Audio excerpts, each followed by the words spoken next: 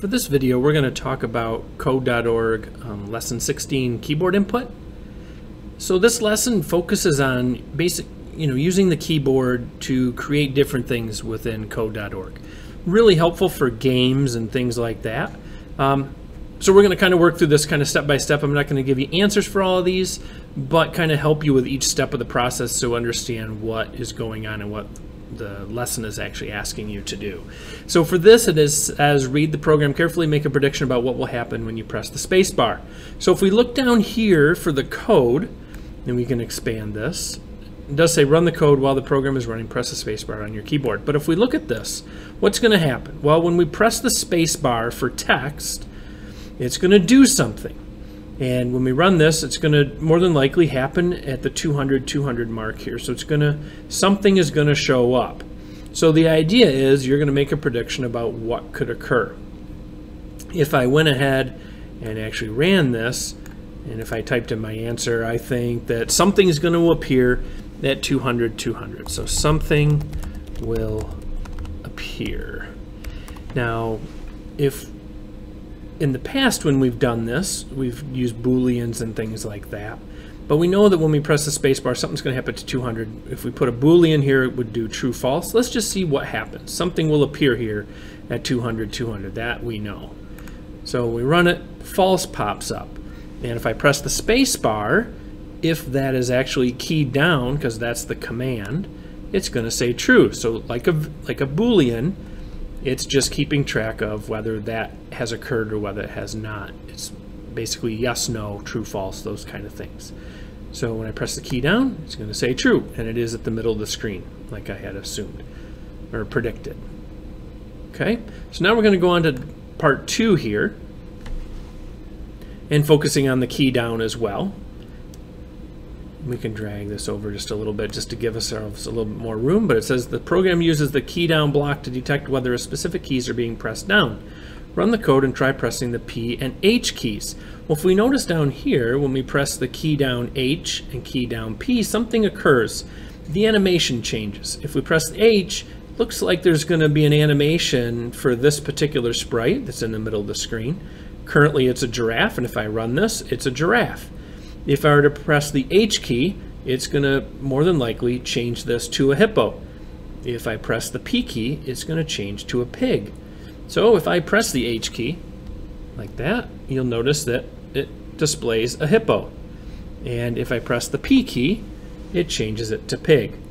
And that's basically what happens with these. So now they want you to add code to change the sprite to a different animal when the R key is pressed. So we're going to take the R key, and when we press the R, something's going to happen. So then you're going to have to add one of these animations and have it change to a different character. Okay? If we look at step 3 of the skill building, again, they're going to give you another set of instructions here for the keyboard. It says you can change your sprite's position based on key presses in the same way you changed this animation. Add a conditional statement to check if the right arrow key has been pressed down. So what we're going to need to do is in here we're going to add a conditional statement, and those would be over under control. So an if is a condition. If that condition is met, we're going to do something.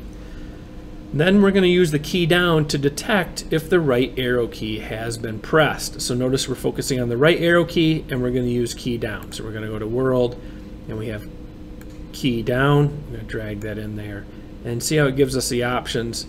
It says right, so we probably more than likely want to select right, and then add code to move the sprite to the right if the right arrow is down. Add the counter pattern inside the if statement to make the sprite move to the right. Okay, so then we want this character to move to the right when we press the right arrow, and we can do that by changing the X location. So when we press the X, we're going to have it move across. Okay. So I could drag this in here, and notice I have sprite.x equals something. Well, we're going to put math in. Drag that over. So as I press right, and I need to change this to bug, because this is the character that we're going to be animating.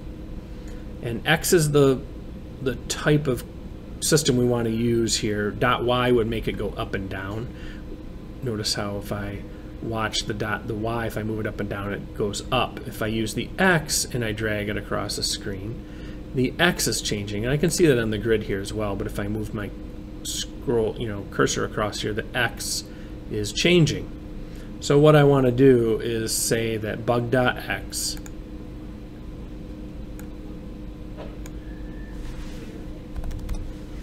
is going to increase by 10. Okay? And so if I run this and there's my bug, if I press the right arrow key, it's going to move across the screen. And I can change this. I could make this 5, 10, however much we want. But this is how you make it move to the right. The next skill building, let's make the gears spin only if the space key is pressed down. So we're going to have to add code that will check if the space key is pressed down, add the if statement in the draw loop, use the key down to detect if the space key is being pressed. And then it says adjust the program so that the gears only rotate when the space key is pressed down. Move the 3 lines of code that make the gears rotate with the counter pattern. So again, we're going to have to use an if in our draw loop. We always want to make sure we keep those. So we'll start with that, and then we want to use key down. So if it's keyed down, and I believe they said the space key, so we want to make sure that we change that to space. When that happens, then we want the gears to move.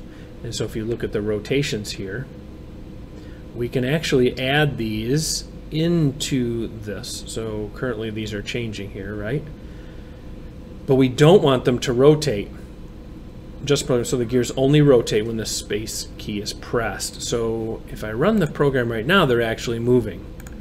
If I want them to not move and only move when I press the space, it's a simple thing of moving these down within the if. If I drag these down here,